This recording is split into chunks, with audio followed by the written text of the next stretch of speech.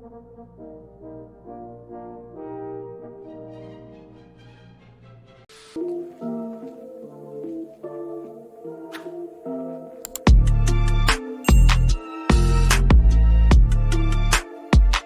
going on, guys? Welcome back to another GTA 5 modding tutorial.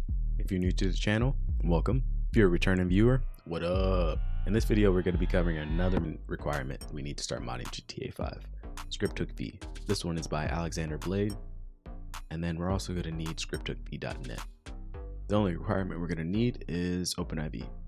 And if you looked at my last video, you should have everything you need to get started. If you do not have OpenIV installed and you need a tutorial, you can check out my previous video and then come back to this spot and you'll be ready to go. Now we can move back to Scripthookv, and to get started we're going to go down to the download button here and we are going to download that. Next we can go over to ScripthookvDotNet and we can scroll down until we see the ScripthookvDotNet.zip, and we're going to click on that and download that as well. And when you have both of those downloaded, it should look a little something like this.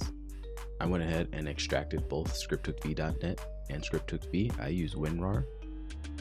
And next we'll need to open up our OpenIV, go into edit mode, select yes, and then we're going to drag everything except the README license into the main GTA directory.